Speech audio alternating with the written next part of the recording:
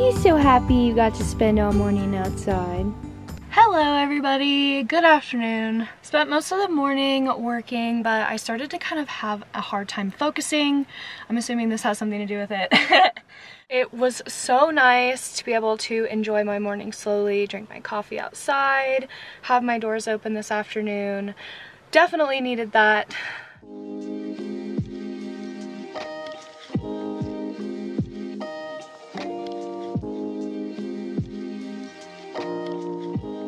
Hey guys, what's up and welcome back to my channel. My name is Tori if you guys are new here, and I'm currently traveling in this self-converted Ram ProMaster, and today I'm feeling a little tired of van life, to be honest.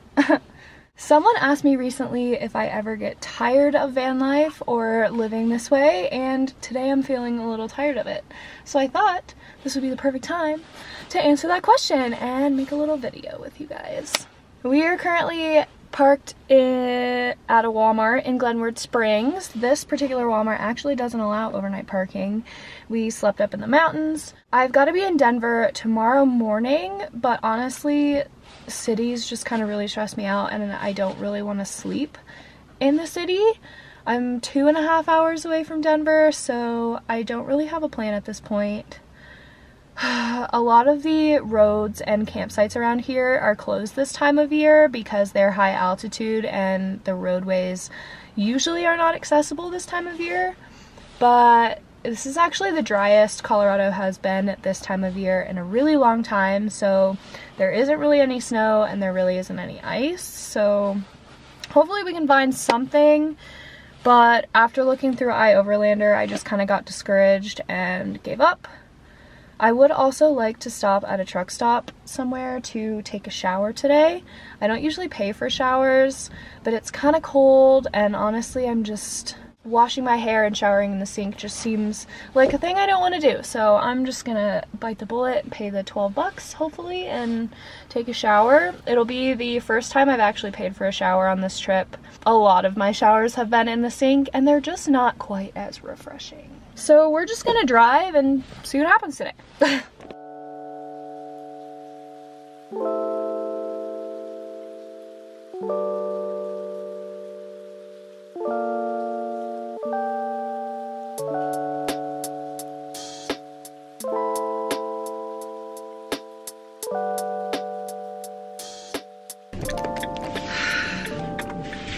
Okay, so I drove about an hour to Vail. You'll have to excuse my hazards, they are on.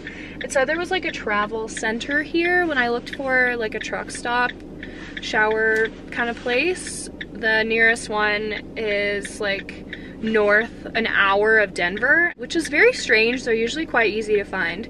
Of course, the day that I find myself wanting and needing one, they are nowhere to be found. So we're either going to drive another 2 hours. I was just gonna stop and explore Vail, but the parking situation here is kind of gnarly, so I'm reevaluating that decision.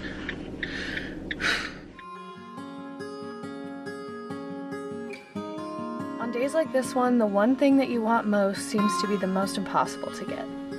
It's so easy to let all the little things that come with this lifestyle pile up, and I often find myself getting really overwhelmed. I decided to pull off the highway at Vail Pass to stop and take a few deep breaths at a rest area after making it out of the city. And it was honestly the best decision I made all day. These moments of stillness are really what gets me through days like this one.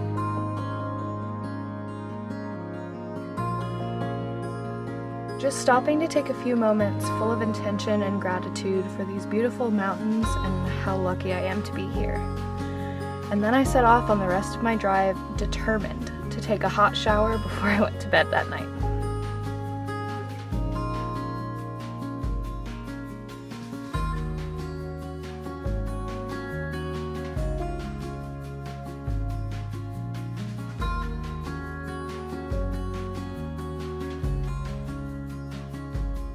Did I just drive 3 hours for this shower?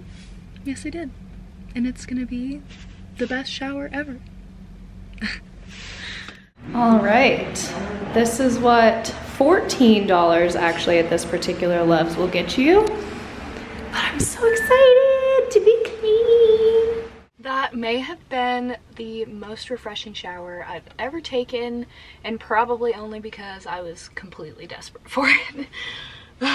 Sometimes it can feel kind of hard to justify spending $14 on a shower like I just did, but on days like today, I've learned throughout my 3 years of van life, it's honestly kind of just worth it. So back to the topic of, do I ever get tired of van life? Clearly the answer is yes, because as you guys saw today, I've just been feeling exhausted and frustrated, and it all kind of caught up to me today, as it kind of usually does. When I find myself feeling like I was feeling this afternoon, I try and just really sit down and listen to my body. If I have this much pent-up frustration, or I find myself reacting really strongly to things that really aren't that big of a deal, like maybe going one more day without washing my hair, those kind of things, not being able to find a parking spot. Today I found myself crying at little things like that, and those are kind of the days that I know I just need to take a few moments to take the time and sometimes the money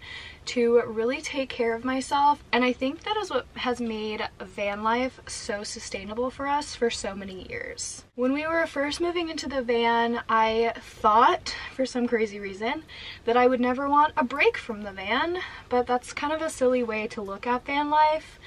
When you live in a house, you don't spend 365 days a year in your house. You often will take a vacation once or twice if you're able to, and I try and look at my experience with van life in the same way. Sometimes switching up your environment is important. Keeping on top of filling up water, propane, being sneaky in parking lots, driving around all the time, trying to find somewhere comfortable to stay for the night, to have a shower. All of those things very easily can become very overwhelming, and I've noticed this happens a lot more to me when I'm already feeling a little bit stressed or overwhelmed for other reasons in my life. This week I've definitely just been feeling really lonely, a little uncomfortable, like I'm not sure where I should be, or where I'm at feels just kind of off. I know this topic doesn't get covered a ton in the van life social media space. As lovely as it seems to always look online, sometimes a break is really important. So I just wanted to kind of share this week that I'm taking a break for a few days from the van, but I'm still out exploring and making memories, and that's okay. So if you're living in a van and you ever feel this way, please know that it's so normal, and it's probably really good to take some time and space outside of your van every now and again. It definitely has made this lifestyle more sustainable for me long term, and that's what is important to me. So now that I'm feeling much better and I'm clean, I even put some clean sheets on the bed.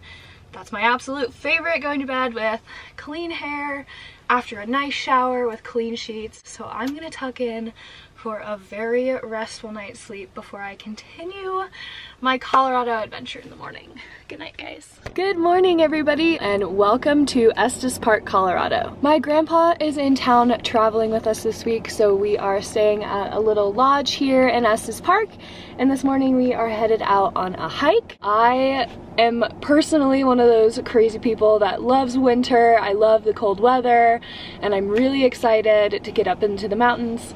It's also the off season here, so this is the least busy I've ever seen Estes Park. We are hiking the Lily Mountain Trail today, and it's actually only 14 minutes from the hotel that we're staying at, which is awesome. We've hit a little traffic in town here this morning.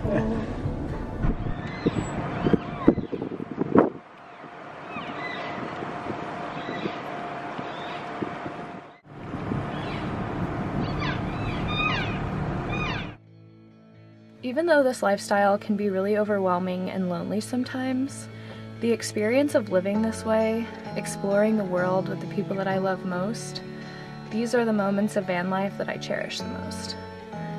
This entire week left me feeling so grateful for the people in my life that love me. Enough to fly all the way to Colorado in the middle of winter to spend time with me and help me make the long drive home to Texas for the holidays. Being able to travel with my family like this is such a blessing, and I know that these are the memories that will stick with me forever.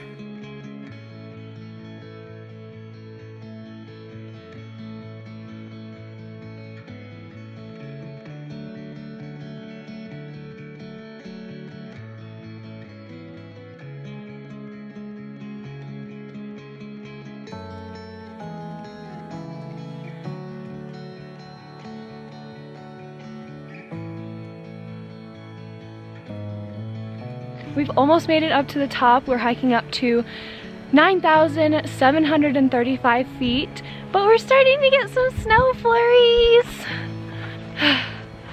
I'm so out of breath.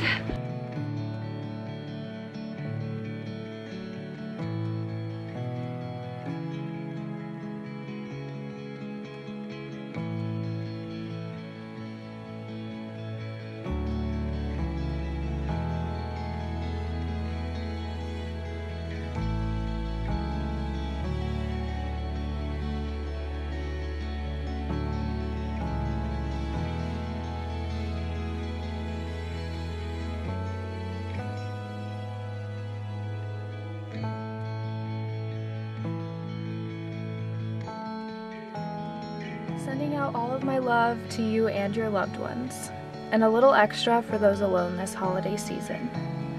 Thank you all so much for being here. Happy holidays, and I'll see you guys next Tuesday.